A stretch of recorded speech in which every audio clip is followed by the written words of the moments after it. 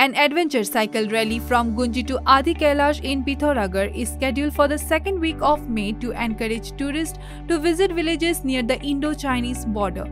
Officials in the know say this will help attract nature and adventure lovers to the region. Towards Adi Kailash will be open to all adventure cyclists, according to Pithoragarh District Magistrate Ashish Chauhan. He said this was the first time such an event was held in a border village.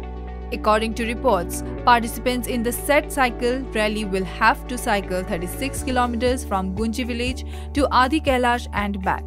The district magistrate added that the event was organized because Union Minister of State for Defence Ajay Bhatt is keen on reviving border villages through adventure activities. He added that officers have been instructed to form a core committee to oversee the event and make proper arrangements. More than 300 trackers from 17 states are participating in a 10-day national level tracking expedition from Khalia Top to Rurkhan.